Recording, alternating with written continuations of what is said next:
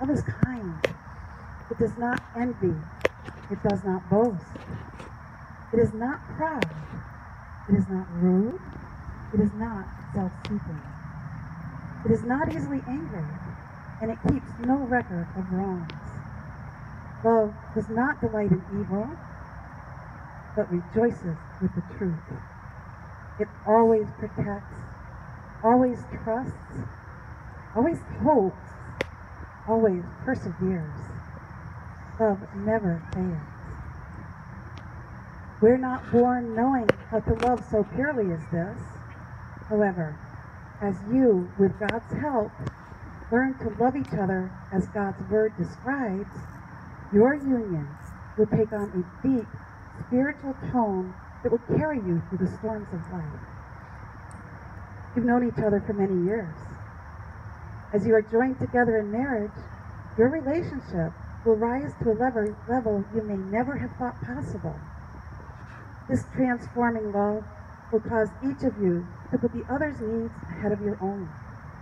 You will learn to embrace compromise and will become an incredible source of strength and encouragement to each other. I charge you both to hold fast to the love you already feel for each other and work towards achieving the pure, completely unselfish love as described in God's Word. Cherish the vision of this day. Let it not be tarnished by the common trials of life. May the joy that you feel today be forever present as you share the rest of your lives. Joseph, do you promise to love Monica as her husband, to receive her as your wife, to make a home where she will be loved and cared for, even won't cook meat, as long as God grants her life? If so, answer I do. Monica, do you promise to love Joseph as his wife, to receive him as your husband, to make a home where he will be loved and cared for, even though he still eats meat, as long as God grants him life? If so, answer I do. She does. She does. Thank you, Lord. Joseph, please repeat after me. I, Joseph, take thee, Monica, to be my wedded wife, to have and to hold from this day forward, for better or for worse, for richer or for poorer, in sickness and in health, to love and to cherish forever. Monica, please repeat after me.